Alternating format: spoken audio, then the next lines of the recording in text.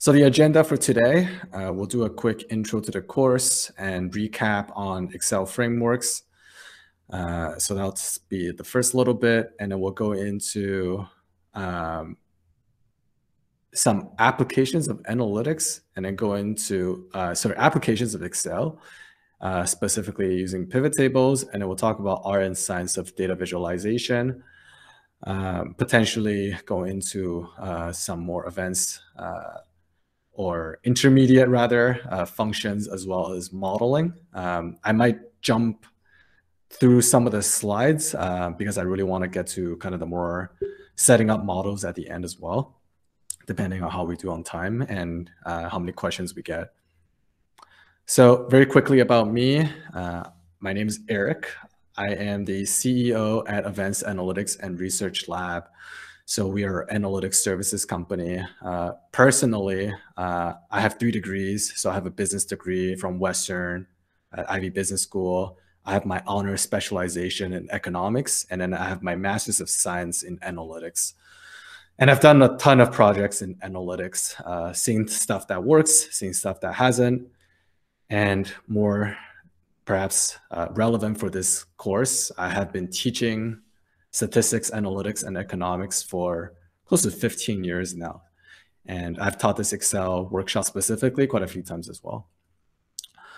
Here's just some fun stuff about me. I am a trained barista, learned how to make latte art in Italy by the guy who invented latte art. His name is Luigi. Super fun experience. I love volunteering. Actually, the company that I started works with nonprofits a lot in analytics. I do a little bit of art. Here's a picture of me at the dinosaur vault at the Royal Ontario Museum. A little bit of motorcycle racing, and here's me at graduation. But that's a while ago now. So a little bit about Advanced Analytics and Research Lab, or ARO, or people call us the Analytics Lab or the Lab. So we offer analytics services, solutions, consulting, education.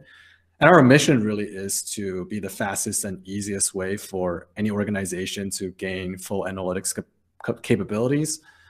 For the price of 1 analyst, you can get an entire specialized team. Specifically, our education mission is to create education that's practical enough for everybody to start using analytics in their day-to-day, whether it's in their personal or professional settings. For this fall, we are running a series of workshops. So after today's Excel workshop, we will still have data visualization and reporting automation. And then we will be doing an intro to R using statistics. Sorry, intro to statistics using R rather. And then upcoming, we have high ROI analytics for management, some people analytics, and social sector analytics. And to keep in mind, all these workshops, the profits are donated to charity, specifically ones that have some sort of relevance combating COVID-19 for this year. All right, quick pop quiz. What are some disciplines of data science that we talk about from last week? Or rather, what are the cross disciplines in data science? I'll switch back. See if there's any answers.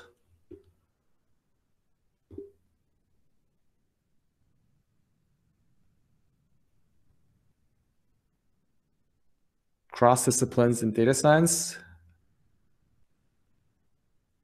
So it's the intersection. Maybe it's not a great question. It's intersection of statistics, mathematics, computer science, and subject matter expertise.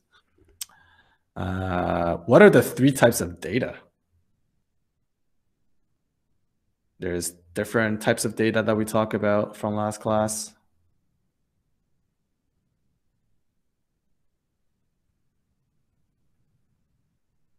All right. Oh, Ian, we got structured and unstructured. Yeah, that's definitely part of it. Prescriptive, descriptive from Emerald. So that's types of analytics, but you can actually say descriptive is a type of data, yeah, big and small data. So what I was looking for is the data science definition, which has more to do with structured versus unstructured and big versus small data. And in the statistical definition, it's cross-section data, time series data, and panel data. And what is the 4 general problem-solving steps? I think I mentioned in the last class, if there's anything you should take away from that class, it's the 4 steps to solving every problem in your life.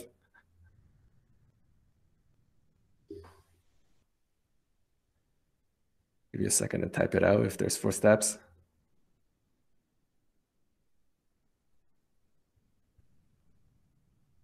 Maybe not. All right. So 4 steps to problem solving. Number 1, objective. That's right. Fiona, thank you. Number 2, figure out all your options. Oh, opinions. Options. And then number 3, analyze the options. And number 4, make a decision. So analytics as a toolbox. Problem solving with facts and data is basically what analytics is. It's a problem solving methodology and mindset. Especially, I think, for these courses, because they're quite short and very foundational, I want to give you the framework of how to think about data and analytics problems. And for the most part, you can figure the details on your own. It's like, here's an analogy. If you learn how to cook, if you learn how to different knives works, if you learn how to cut different things, different types of food and different types of cooking food, heating it, steaming it, baking it, and all those kind of things. So those are the frameworks that you can go and learn different recipes specifically by following the instructions. So I want to give you that foundation and framework. So today's class, a little bit harder to teach, I think, because everybody's Excel skills a little bit different, and we're not in a classroom setting, so I can't really go around the classroom and try to debug if there's any sort of problems. So what I would suggest is if I'm working on an Excel example during the class, either just follow along on the screen or try to do like, if you have 2 monitors, have 1 monitor with my Excel sheet and then 1 monitor with your own, or if you can try to split the screen between the 2 to try to follow along. The examples I'll be doing will be pretty simplified, so you should be able to follow along, and I'll try to go as slow as I could, given our time constraints. And just a quick note, I mentioned this last time as well. You can get a certificate through LinkedIn, and I'll send you details on how to get that. Jumping right into Excel. So there's 2 main things you can do with Excel. You can store data, and you can do model building or calculations. So storing data, we talked about last time. There's 3 types of data, but there's also structure, unstructured, and all that fun stuff. When you're storing data, you want to keep it as organized as possible. And then for the right model building, so once you have some calculations, once you have some data and numbers, either you store it in Excel or you're pulling it from a data set, or you're trying to compile some information manually. Once you have those data, then you have to run analysis. And what Excel is really great for is complex calculation. And actually, one of the earliest uses of computer, like early stage, like mainframes, are for doing Excel modeling in a certain sense, spreadsheet calculations. And a really important thing about Excel, especially once you get past the beginner stage, is short keys. So everything you can do on Excel, and actually anything you can do on a Windows computer can be done without touching the mouse. And if you're able to learn the short keys and shortcuts, depending who you ask, it's called, you can be super fast in running these calculations. So there's a bit of a running joke. If you want to work for our company, we take your mouse away on the first day, and you have to do everything just using your keyboard. Not actually, but I really want to try that one day. And just to keep in mind, there's really two main type of short keys on a Windows computer, which is the Alt and the Control button. And Alt is a specific group of functions, and Control is a specific group of functions. Control plus whatever usually has to do with things that's across platform, whereas Alt has to do with the specific software you're in. So the most common one I think everybody probably knows is Control-C and Control-V, which is copy and paste. And just a quick note, in Mac, usually the substitute is Command and Alt, and you use Shift and all those kind of things in conjunction to create the short keys that you need to do for whatever analysis you're doing.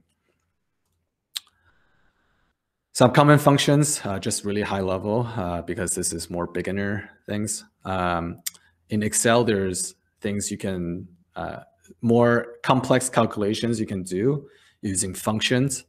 It always starts with an equal sign within the cell. And the most common ones are aggregation functions. So your traditional operators, these are called, I almost forget, plus, minus, multiply, and divide.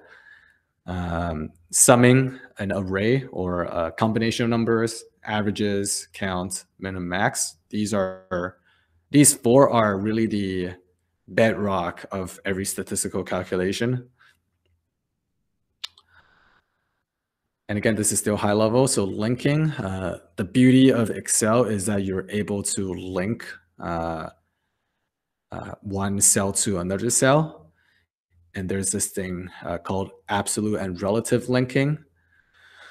And you use F4 or dollar signs within your linking to explain, to call that absolute and relative linking. F2 lets you enter a cell. And when you're linking, you can also link to an array, or you can link to another sheet. Shift F11, that's Excel opening a new sheet, or you can actually link to another workbook. So going back, checking if there's any questions. Alrighty. If there's any questions about these, feel free to ask me after. I'm aiming to finish as close to 8:10, 8:15 as possible, so we'll have 10, 15 minutes at the end for questions. All right, going to pivot table. What is a pivot table? Pivot table is one of those really, really cool Excel functions that a lot of people use. And essentially what it does is it automatically performs aggregation on your data. So if you think about the most common type of calculations you'll do on Excel, usually you're doing this set of aggregations. Sum, averages, count, minimum, and maximum. So pivot table automatically performs that and gives you a summary table. And we'll do an example on this in a few slides. So first off, you have to decide, to build a pivot table, you have to decide two main things. And this actually works with data visualization as well. So you want to decide on your dimension and your measure. So dimension is the category you want to segment your data on. So as an example, let's say a grocery store, and you're looking at revenue.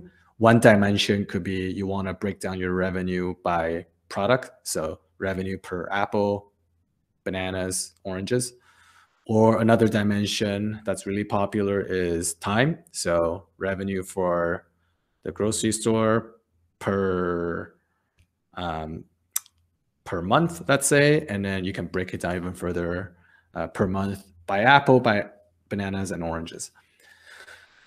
The measure is the metric you want to measure or aggregate on. So it could be average, sum, or min, max. Then you can use pivot table to filter, move things around, add more metrics, things like that. So really quick demonstration. going right into our Excel file. Just zoom in a little bit so everybody can see. So the data I've provided here, it's fake building, let's call it condo information. So everybody live in an apartment or a condo or a house, right? So hopefully it's not too hard to understand. So essentially this is a panel data.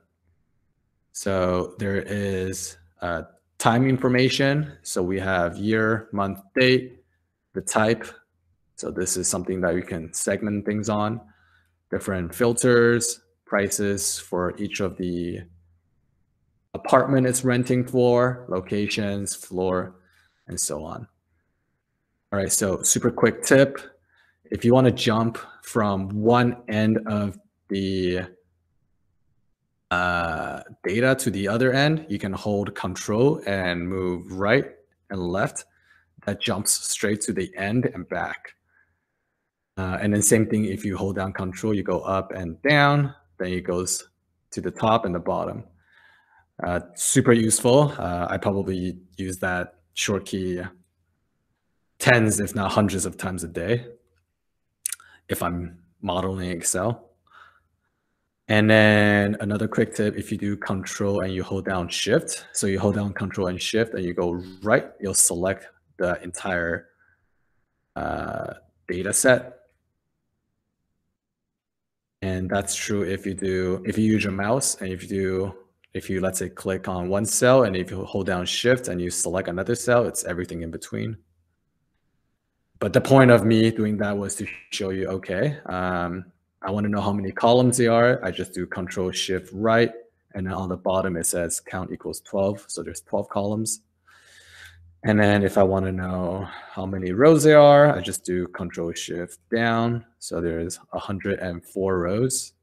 I mean, you can also look at this number here. Alrighty.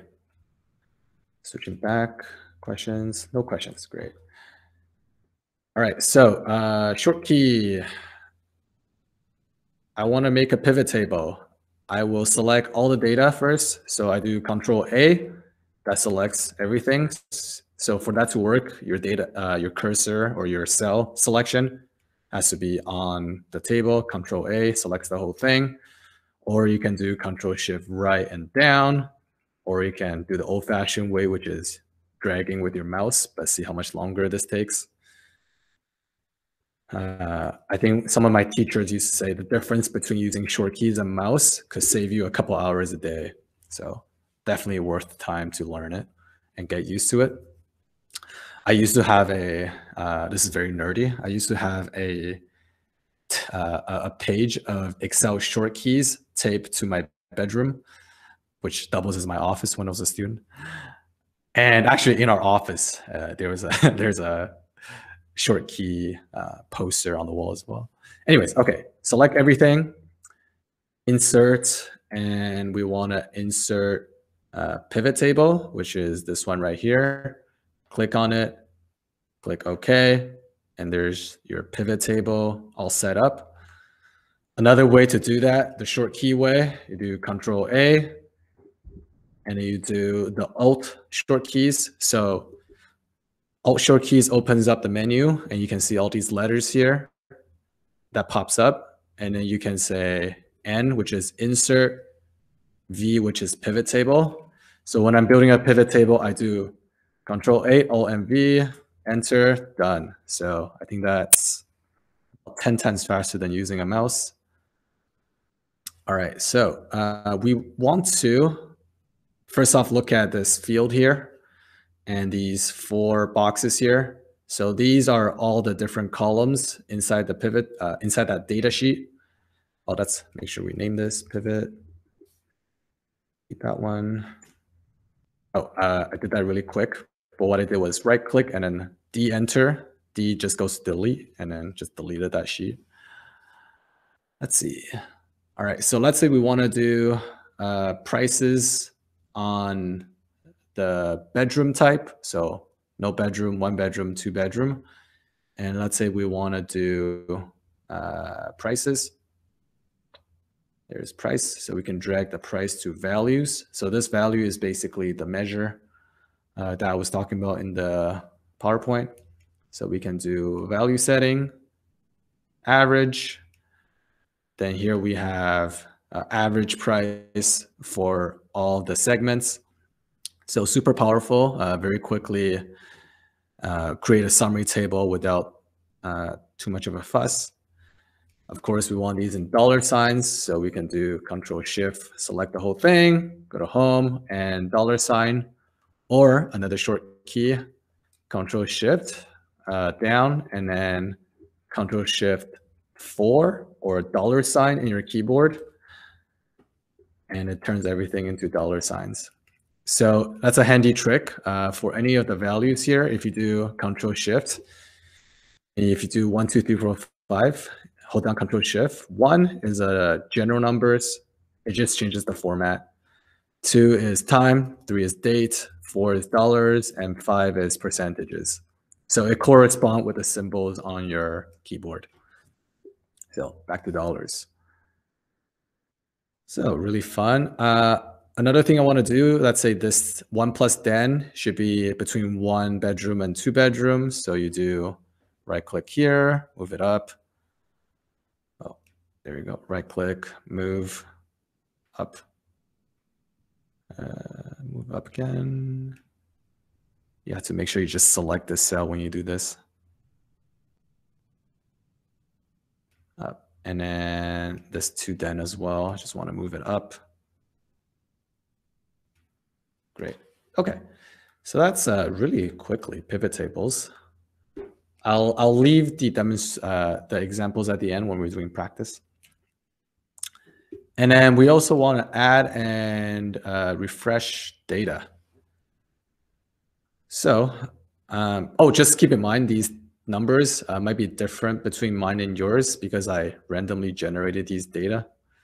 So actually, if I press F9 on my keyboard, all these numbers will change because I simulated these data.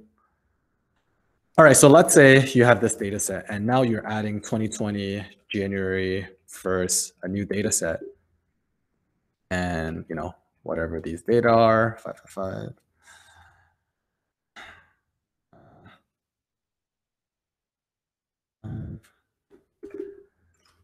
Patient 1. All right. So this table won't reflect this new data because it's not selected.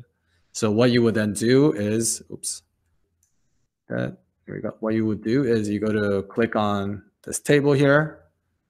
It'll say pivot table analyze, change data source. And then all you have to do is reselect this entire table. See, now it includes this bottom row.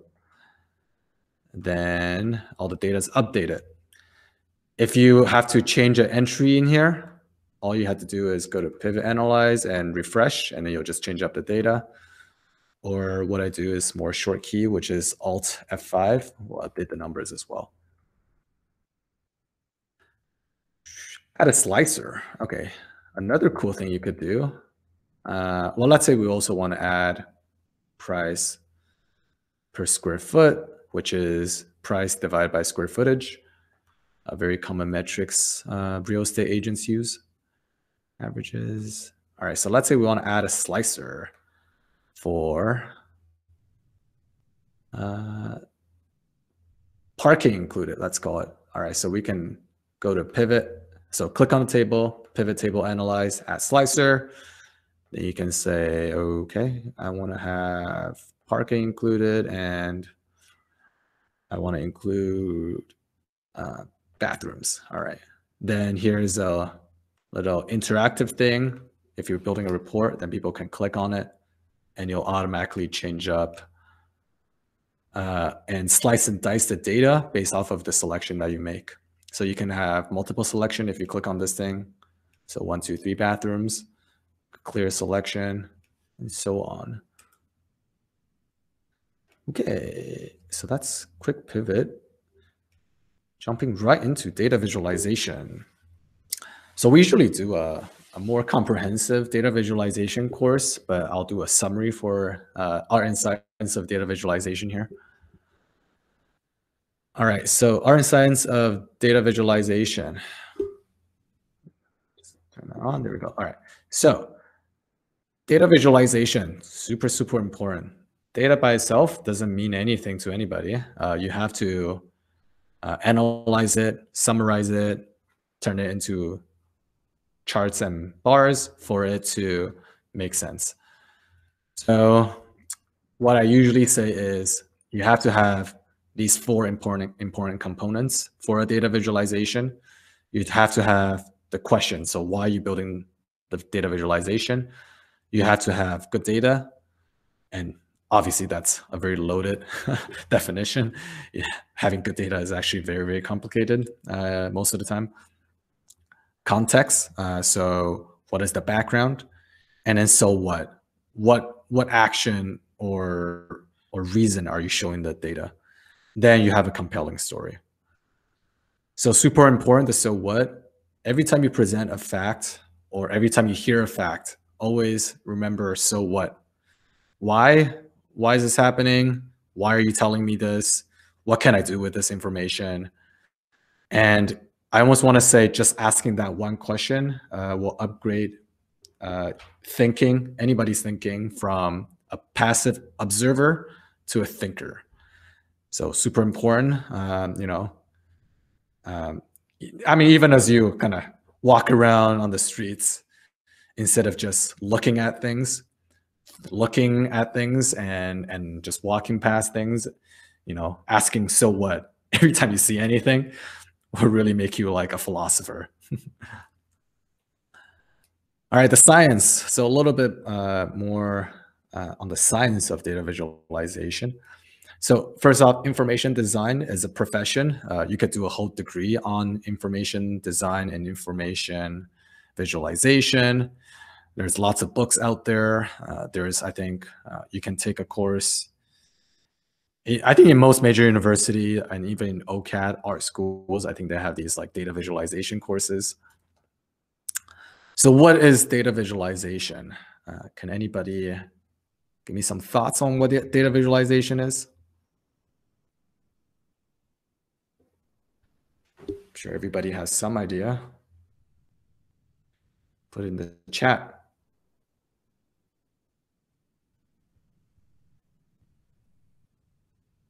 Use data to tell a story, Vicky. Yep. A graphical representation. For sure.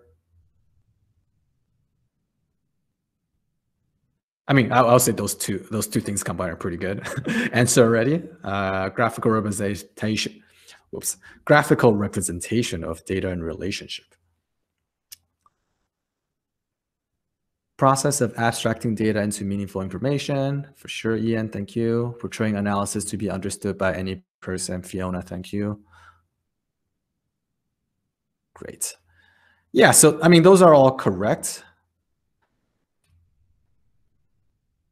And I'll just go down into a little bit more specifics, but for sure, data visualization, the purpose of it is certainly to tell a story, help you transform data into, we talked about last time, transform data into information, into insights, and then into action. So what kind of things can you do to display data? Well, data visualization, to visualize data, you can literally just put a number into your PowerPoint slide. That's data visualization. Sometimes it could be very effective.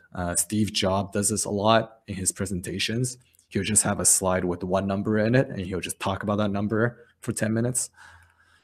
Graphs, for sure. So usually when we talk about data visualization, people think of your classic graphs, which is bar graph, line graph, and pie charts. We'll talk a little bit more about that in a bit. Visualizations. So what I mean by that is more advanced visualizations, tree diagrams, network maps, word clouds, things like that. Formulas. So instead of, so a lot of times actually it's very useful to show formulas of the stuff that you do, especially it's more advanced statistics like the stuff that our company works on. All right, the basics. And I think this is the basics for just even presentation skills. So, what do you want your audience to know? Why and what's the purpose? Who is it for? Who's the audience? Right. That's actually a pretty important thing. One of the early steps when I create a presentation with data visualization is who's the audience. Exact same information, I will present it very differently to the IT group versus management team versus operations team versus finance team, right? So audience is super important. And I think the ability to connect the qualitative and the quantitative in a data visualization is key to taking it to the next level. Super quick history. This guy, William Playfair, if you Google him, his Wikipedia page, he is the inventor of data visualization, I think from about like 200-300 years ago. William Playfair, he invented the bar graph, line graph, and pie chart. And this is some of his earlier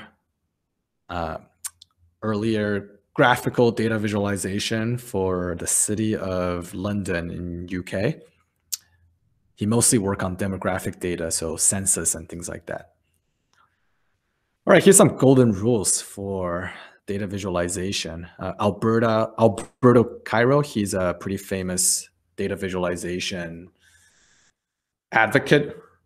So the 4 rules, good data visualization has good quality data. They attract the reader's attention. They don't frustrate the reader, and they don't mislead the reader. Right. So here's a good example of that. So keeping it simple. So here we have a visual representation of something we want to show. So there's 2 pictures of pugs in a backpack. So from this graph, you can say the insight is pugs prefer to be carried rather than walk on their own, right? So from our golden rules, right? Is this memorable? Yeah, I mean, it's cute pugs, dogs in a backpack. Is it useful? Probably not. Is it accurate? Also probably not, right? So just a quick representation. And accurate representation is super important. One of my favorite books in statistics is called How to Lie with Statistics. It's written in 1940s, and it stands a test of time. But even simplest calculations like averages, you can actually use it to tell the story that you want. And that's another reason why I'm a lot more skeptical as a data scientist and statistician when I see numbers. I'm always like, what's the underlying context? Where are the biases? And what's the data? So here, for example, Fox News is notorious for doing these kind of graphs. So what's wrong with this graph, right? So the context here is Bush had a tax incentives package, and then when that package expires on January 1st, 2013, taxes are going up by 4.6%. So why is that sort of misleading, even though it's technically accurate? Well, they change up the axes. So just a quick tip, changing up the axis is one of the easiest things you can do to manipulate your data while keeping it accurate. So people will look at this, especially your average audience will look at this, be like, wow, look at this bar. It's 5 times bigger than this bar. Looks like my tax is going up a ton. I mean, in reality, 4.6% probably is a lot, but they definitely overrepresented it in this scale. Right, another useful representation of that, 2 of the same graph, same information. The insight here on the axis is 19,500 and then 20,000. Government payroll is up, and then this one is government payroll is stable because they changed up the axes. Wow your audience. There are different ways to wow your audience. Here's some cool advanced ways of visualizing data. Word clouds, so frequency, the size of the word represents the frequency of the words being used in a paragraph or tweets or books or whatever text information you get it from. Network maps, I really like these things.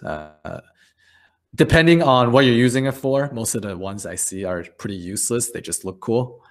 But we've actually used it for HR organization data before. So visualizing how different teams are separated, pretty interesting, and who are really connected and who's on the fringes. So boss and employee relationship, team leader, team member relationship, mentor mentee relationship, things like that. Oh, actually, this is also really useful for social media stuff. So influencers usually are the ones that's in the middle of these big clusters. Sankey diagrams shows supply or any sort of process flow. Tree maps is just a really fancy pie chart. So graphical basics. Focus on the 3 basics in terms of graphs. So bar graph, 95% of the time, I want to say your data can probably be visualized in a bar graph. And it's probably the safest graph you can use for most situations. A line graph, it's usually used to show data across time. And pie chart shows proportions. I think I briefly talked about this last time, but pie chart is the least favorite graph of most information designer. So there is a very funny feud. If you Google it, there is a camp of data visualizer who says, never use pie chart. Pie chart is the worst thing that's ever invented in human history. And then there's everyone else who just don't really care or likes pie charts. I will say pie charts, because people very, very often misuse pie charts, I would be very careful using it. Plus, for the most part, they look pretty ugly. If I'm making a pie chart, I'll usually turn it into a donut chart, which is just a pie chart without the middle. More advanced. So once you can show your top line data, to make your data visualization more advanced is when you start layering in other things. So these 3 main things are, I think, what advanced people would do: showing comparison of data, showing causality or relationship in data, and showing multiple variables within a data set. And then other things always have really good documentation. The content and context is super important, the story, and always integrate relevant evidence. So flipping back a little bit to Excel, so there's your classic charts here. You also have your spark lines, which we will talk a little bit about. And then you also have conditional formatting that also visualizes data. So I'll just quickly try this. Bar chart. No, bar chart is pretty simple. Back to my Excel sheet, to the data. Oh, there we go. Okay. So an annoying thing about Excel is you usually have to make sure the data is side by side. So let's say I want a bar chart of type and price. I'll have to do select type. I'm going to do new sheet or shift F11. Always make sure you name your tabs. Control V to paste. So if you didn't get that, I click on the type, Control Shift down, Control C to copy, visualization, Control V. Oh, and when you switch in between tabs, sorry, I'm just so used to these kind of things. Sometimes I just do it without realizing. So going back and forth in between tabs, you can do Control page down and page up. Just lets you scroll through your tabs really quickly. I think Control Tab also, no, it doesn't. And then going to price, Control V, go back, Control C and then Control V. Okay, now you have the prices here. So now I'm gonna select both of these columns. So Control Shift right, Control Shift down, And then I'm going to insert the bar graph. So short keys, Alt, insert N, and bar chart, which is C1. Enter. Then you will have something that is unintended. Did I miss something? Yeah.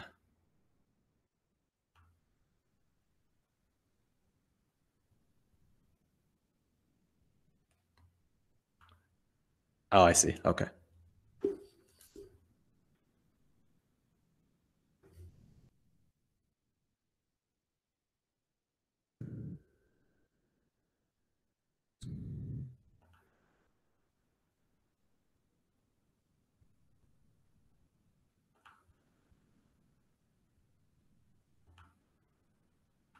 Oh.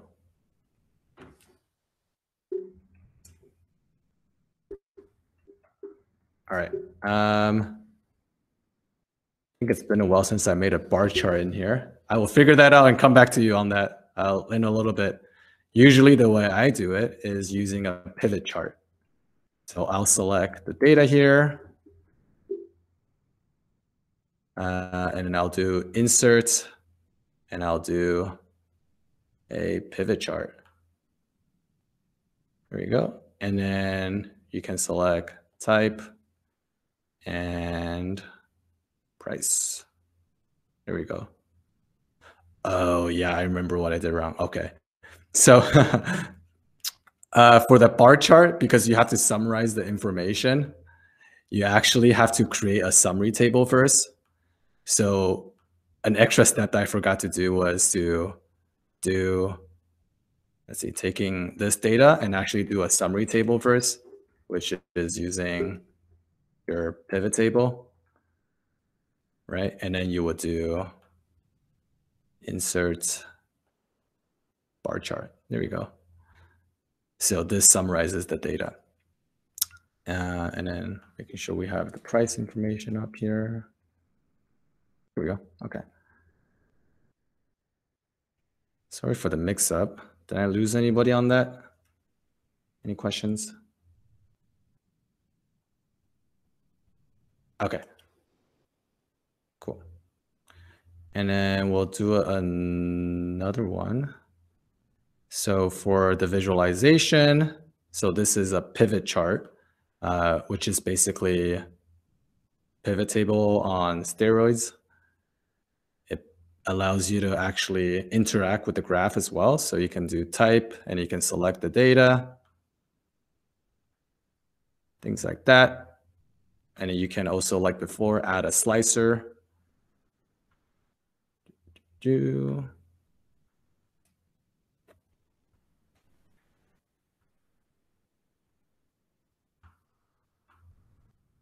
And things like that. Select all. Cool. All right, and then let's try to do a line graph. So to do a line graph, usually the dimension or the x-axis is time. So in this case, we have time data. So what we'll do is I'll do a pivot chart again, Control A, select everything, pivot chart. Okay, and then we will have the month. And we will have, let's say, price.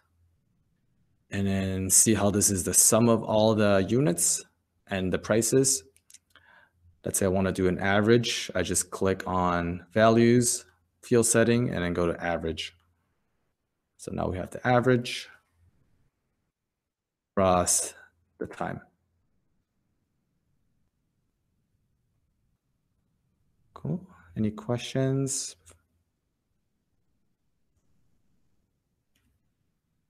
There we go. All right. All right, so back to Excel. Oh, I also want to show this sparklines and also the conditional formatting. All right, so sparklines, super funky stuff. It basically shows the graph within the cell. So let's say we want to do a column. You would just select all your data, insert, let's say, line of the data, and then you have the location range. You click here, and it actually shows the data inside this little cell here, which is really funky.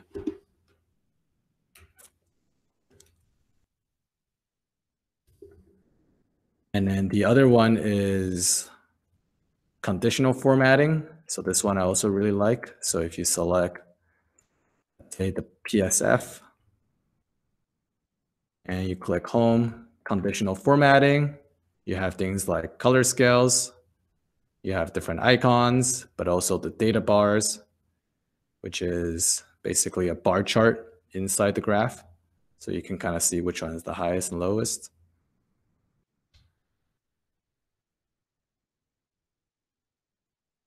And so we did that. We did the pivot charts. We did the spark lines. Yep, great. Okay, so the art of data visualization, being memorable. So aesthetics, super important, obviously.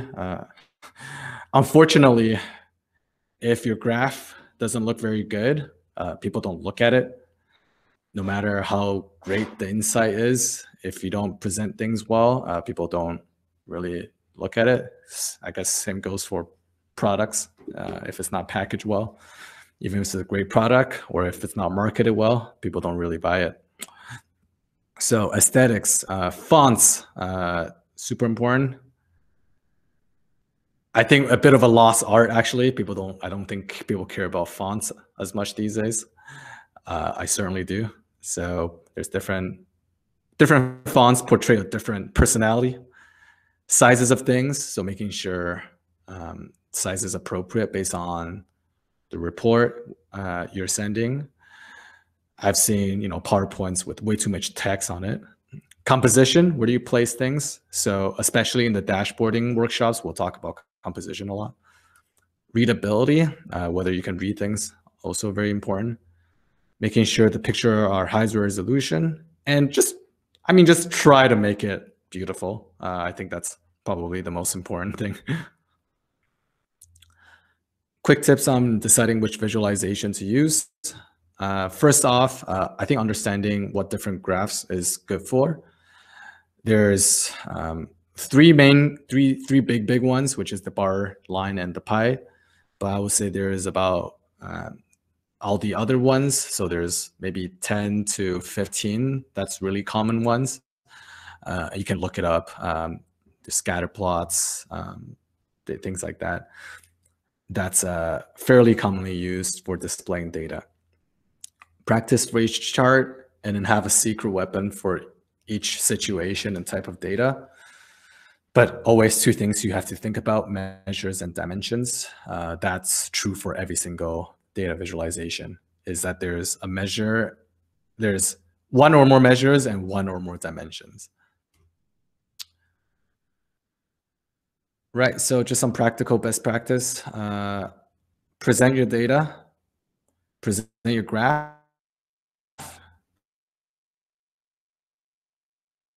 So present your data. Where does the number come from? How was it collected? What's the source? Present your graph. What's happening within? What are the axes, the titles, the dimensions? What's the context behind the graph? And then so what? Why am I showing you this? And then colors, what's it for? Especially in data visualization. Color can actually add dimension. So classic ones, if it's, let's say, a financial statement, red is bad and black is good. Usually, let's say you're doing even, let's say, bar charts, you'll want to have more positive colors on the bigger bars if it's a good thing, and red if it's a bad thing. Attract readers, making it pretty. Sometimes it doesn't have to add dimension. Sometimes you just make it pretty, match the branding colors. Highlighting certain things, showing relationship, the wow factor. But definitely seen people overdo it, like this rainbow color sentence here. Okay, just a quick time check. We're at 8. So I'll quickly go through this section and we'll jump into a very quick modeling session. So new functions, formatting, the basics. There's border lines, colors, and structures. So I'll very quickly go through that. So borderline, if you go home, there's this border lines. Usually the main ones you use are all borders or outside borders. So if you want to do all borders, select all data. So Control A, home, and then all borders. Or what I do is Control A, Alt HBA, and that selects the whole thing. So I'll do that again. Control Z to go back, Alt, and then H to select home. B is borders, and then A is all borders. Or you can do S, which is, where's S? Outside borders, or T, which is thick. Those are pretty much the 3 that I use the most. So, if you can do, just want to highlight these ones and make these ones thick borders, whatever. You can do it super quick. What's the other one? Colors. All right. Let's say I want to color the top row. Select the whole row. Alt H, H, and then you pick the colors. And then Alt H. What was the other thing? Structure. Don't talk too much about that. Hold this. Also auto. What do you call it? Auto adjust the size. So if you ever have to do this, this is super annoying. It's like, oh, this bathroom word is cut off. I have to do this. Drag the lines. Oops. See, this one's like all kind of weird. This PSF could be a little smaller. Whatever. All right. So the easy thing to do is the formatting, cell formatting size one.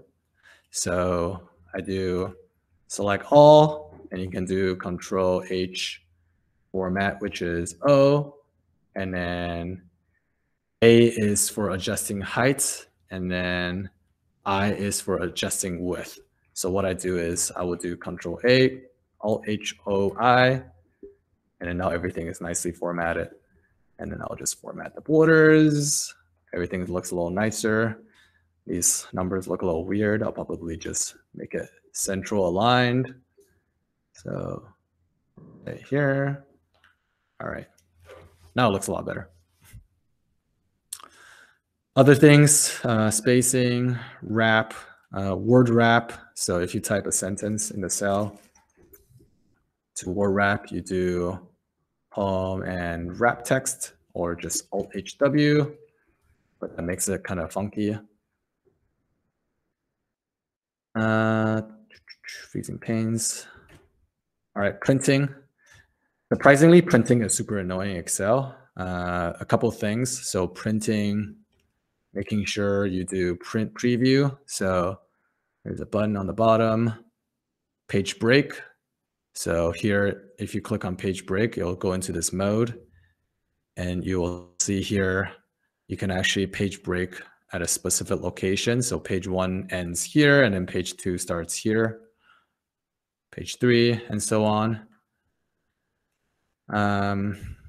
Or you can do Control A, Control P, selects everything. There's like 3 options here: print active, print the whole thing, or just print the selection. Margins, you can play around with that. And then one thing I really like to do, printer properties, not that, page setup.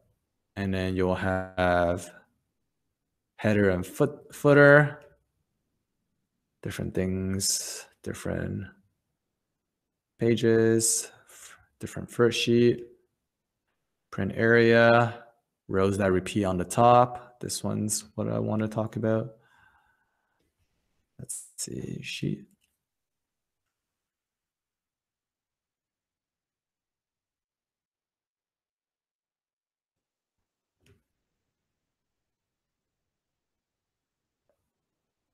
different guidelines, things like that.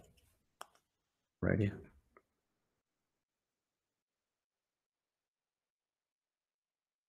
These top rows, things like that. All right, some practice. Oh, best practice. So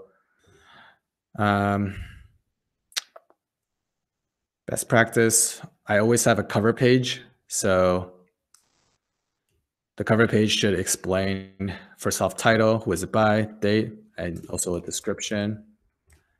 What data is in here,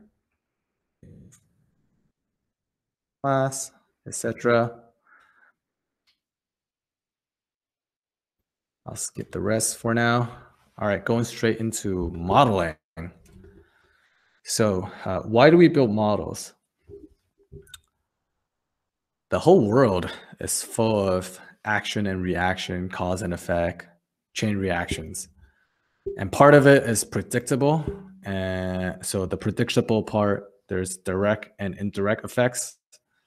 Part of it is random. And you can get really, really philosophical about that, but I'll just leave it at this for the purpose of statistics and science. Right, so let's say you play golf. There's direct force, which is, where hopefully people have a pretty good idea of how golf works. But essentially you hit a little ball with a club and there's a direct force where you want it to go. There's some indirect force. So wind, how the ball is, how the club is, how the ground is. And then there's a bunch of little things that there's no way you can predict. And that is true for a lot of things, right? Let's say crossing a street, right? You want to go from one end of the street to the other end of the road. Directly, okay, when the light turns green, I can cross the street. But there's always a part of it that's random. Maybe some car didn't see you. Maybe people will cut in front of you. Maybe the light isn't working properly. So there's things that's always cause and effect, and there's always things that's just kind of out of your control. And the reason I'm talking about this is because, well, that's pretty much all I do.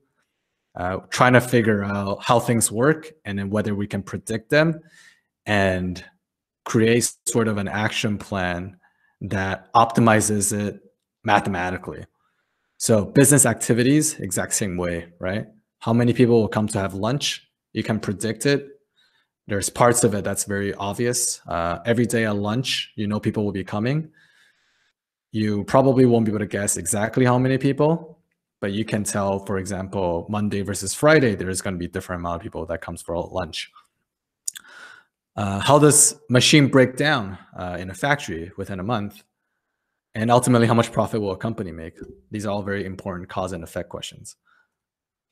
So the more complex problem you have, and if you want to understand it, how it works so that you can control it, the more you have to untangle the web of every single processes and action within the system. So everything is in a system, and we want to break down the system through modeling. A model basically tries to create a smaller scale version of the bigger system that you're trying to measure so that you can play around with it and test different things, whether, increasing inputs for one area will affect the other and things like that. In most in complex cases, probability comes into play. Are you presenting an estimate or are you doing worst case, maximum, minimum? So in the case of uncertainty, you would do a low high. And that's true for probably everything that you have to do if it's complicated. If you have a lot of control on a certain process and outcome, your range will be narrow. If there's a lot of uncertainty, then your range and outcome will be wider. And usually, also, just to note, we usually care about unexpected lows, what we call risk. People are usually just happy with unexpected highs for good things, like revenues. So what is a model? supermodel. That's a joke. Not really, but kind of.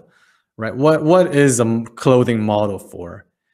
It's supposed to allow viewer to visualize how a piece of clothing will look on a person, right? A mannequin is not a substitute for a human model. And obviously clothes on a rack is not a substitute for how it actually look. And it's a simplified version of reality. So if you think about model trains or model airplanes and things like that, little things kids play with. So why? You want to break down complex system into cause and effect for more exact processes. The real world is too complicated, has too many factors, and also it's too costly to experiment in the real world. So we build models to analyze just a few things at a time. And then once you can analyze a few things at a time, then you can add more complexity. And if you want to get really crazy, there's this thing called the theory of everything in physics. So in that theory, it's like everything can be predicted.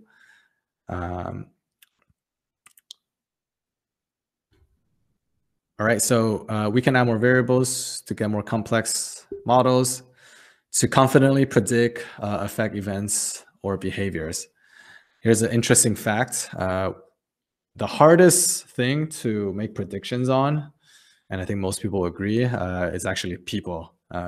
People behavior is actually one of the hardest things to predict.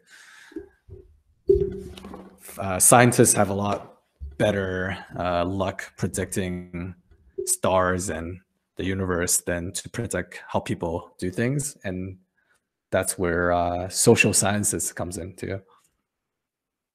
All right, model building. Very quickly, there's an input and there's output, and there's usually a goal you want to do. So today we're going to talk about very quick goal seek model, but there's a ton of different models that exist. On Excel specifically, you can do financial modeling, you can do simulation modeling, you could do optimization modeling, you can do predictive modeling, right? So all the different type of analytics. And then for each one of those type of analytics, there's a bajillion different type of models you can build. So I would build very quickly a financial model for a coffee shop. All right, coffee. All right, so, and then I'm gonna use the financial model to do a goal seek. So what I'm gonna do is, let's say I wanna start a new business, and this could apply to, you know, if you're in an organization, how to budget things, or creating any sort of really calculations on a business model or a mini business model. So coffee shop. Well, what is involved in a coffee shop? Let's say I want to know how much money I'll make, right? So there's first off investments, and then there's revenue, and there's expenses. Crazy things everybody know about. All right, so investments. Say we want to start a coffee shop. Number one thing is probably going to be the fixed upfront cost, which is the coffee machine. Call this guy HOI to auto adjust the row. Let's call this guy $10,000. So shift 4 to turn in the dollar sign. What else we need? Some furnitures. Let's call this $2,000.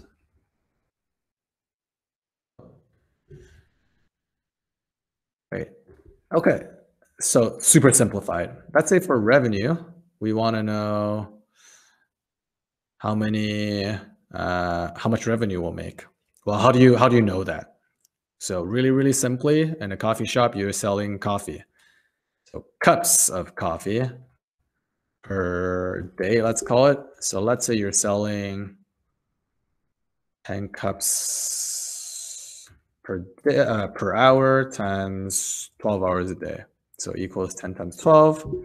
you're selling 120 cups of coffee, price per cup, let's say it's $4. And revenue, let's do days operating, and let's call it 250 days. So revenue is the sum of all that.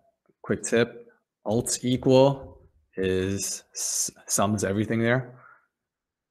Oh, actually, this is not a sum. This is a multiplication. So 120 per day times $4 happening. All right, 120 per cup times $4 per cup times 250 days. So you're making 120K in revenue. I'm gonna put that here for calculation purposes. I'm gonna do a sum. Okay, expenses, let's say we have rent for the coffee shop, which is, do it quickly inside the cell. So actually, just a quick note, usually when we're building a model, we wouldn't even have this 10 times 12. We will actually break this down. So we would have hours per hour 10, and then hours per day, which is 12. Oh. That it's just so you can change all this later on. So then let's say it's like, oh, $120K doesn't seem like a lot. Maybe you would be selling a lot more. So maybe it's 20 cups per day, per hour.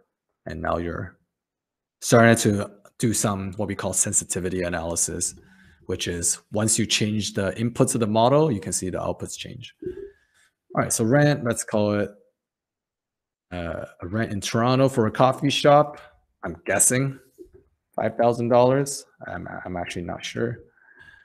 And let's say we want to have employees. So salary, and we will have for one worker, let's call it 50K. It's probably a lot for a barista. And obviously you will probably have more than 50K, more than one worker. Oh, and actually let's do cups. Oh, what I did there, if you didn't see, I selected the row and I added a new row in between these.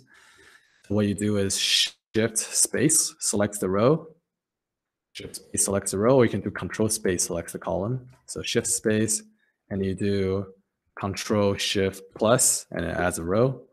So if you do shift space control minus, it deletes a row. Saves a lot of time. Cup cost per cup. So if there's an accountant on the call, I know this is the right way to do it. You would put the cost per cup actually higher up as a cost per cost per cup item under revenue, variable expense. But I'm just gonna do it as an expense. So cost per cup. So let's say it's 10 cents. Then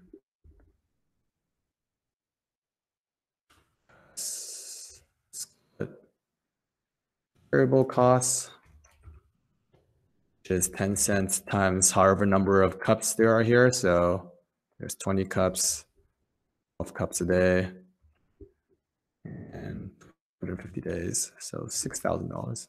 Too bad. All right, and I'll get into the profit, which is total revenue minus total cost. All right, so that's a quick, oh, that's a lot of money. Maybe coffee shop's a pretty good idea. Did I make an error somewhere? 20 cups per day, 20 cups per hour, 2 hours a day, 4 cups. Oh, there, we missed the rent.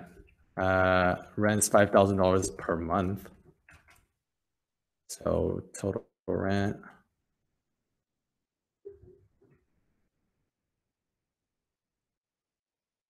is 12. This actually usually would put elsewhere because it's not supposed to be in a line item. But I would just do this plus variable cost plus salary. Cool. All right. So the profit's pretty good. So a cool thing that you can do now with a model is you can do sensitivity analysis. So you can play around with these numbers, and since everything is all linked together, you can change things up. So let's say the cost goes up to 20 cents. Now you can see the effects on bottom line and things like that. And then a really cool thing I want to do is I want to show you is what if analysis. So let's say I want to know how much I want to know how many cups I need to make 200K a year. So then I would do data what if goal seek. So set profit cell equals $200,000. Is that enough zeros? By changing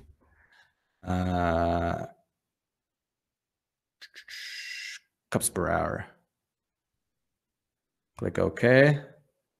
And it automatically calculates by changing this number so that the profit is 200K. So now cups per hour, you have to make 27 cups per hour. So maybe that means you have to hire another person because that's twice as much work and things like that. So I think I will, I think I will end off the formal portion of this lecture. And I just want to say, I will stay back and answer all the questions that's in the chat. But also thank you very much, everybody, for joining. We'll send the slides afterwards, as well as some feedback forms. So if you could please give us some feedback and rate us on Google and Facebook, that would be great.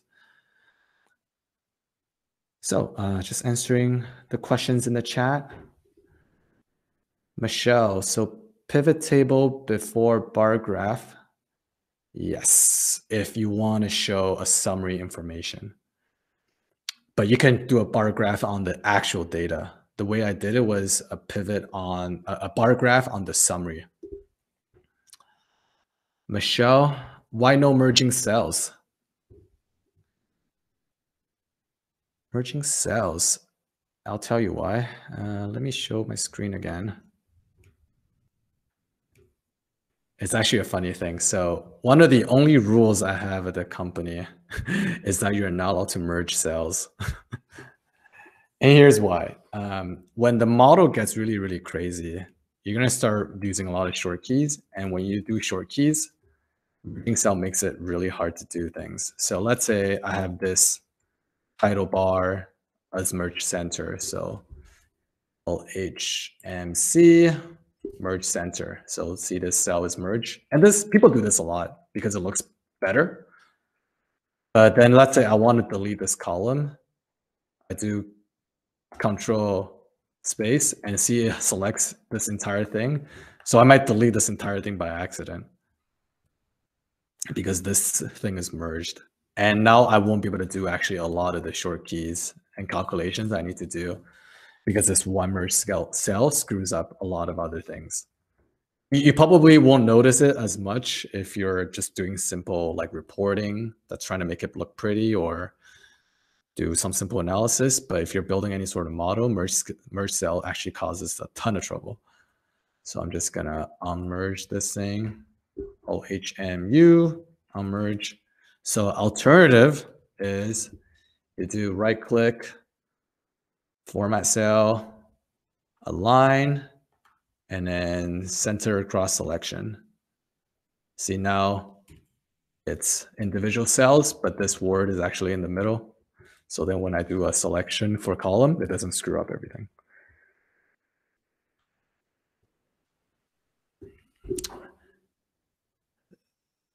Thank you for lots of thank yous. All right, screw up. Michelle's question, Fiona's question, access to the recording. Yes. So a lot of this material we will probably post for sure, including the recording. Can you please explain the function you use for the profit part of the example? Sure.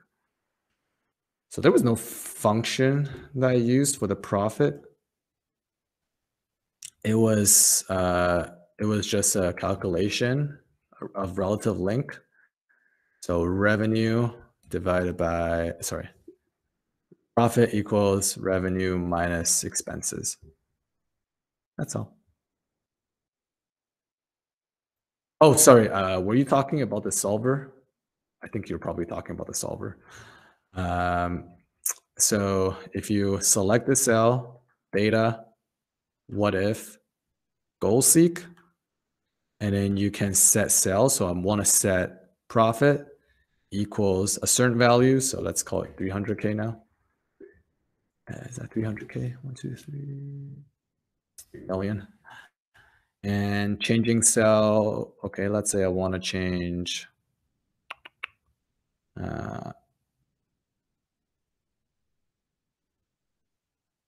price per cup. That's a good one. All right, so if everything else has to stay the same, I have to charge $5.22 per cup of coffee to get to 300K in profit, which actually wasn't a big change from $4 to $5.22. And that's actually a super interesting phenomenon in analytics called pricing analytics. There's a whole discipline about that.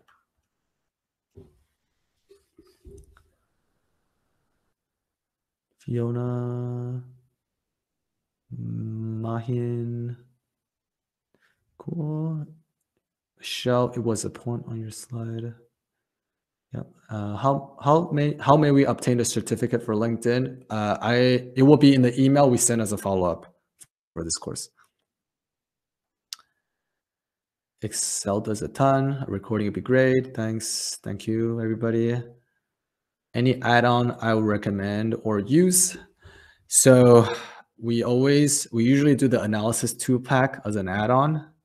So I would say this is getting a little bit more to the advanced realm. I'll share my screen. So usually most of the stuff you have in your tabs is good enough, but this developer tab, actually, you can build macros. You have to enable that. You won't see that in your normal settings. And then solver and data analysis, these two functions here under data is also an add-on. So Excel should come with it, but to enable the add-on, if you're Windows, I think this is okay. I think in Mac, you might have to do some special thing. So you go to File, Options, Add-ins, Manage Excel Add-ins, go, and then Solver Add-in, and then Analysis Tool Pack. And then there's some other ones. And you can actually, it actually gets kind of nuts. You can actually download a lot of other things, like Cplex, for example, from IBM, allows you to do large-scale optimization Excel. It's an add-in, things like that. You have to pay for it, those kind of things, though.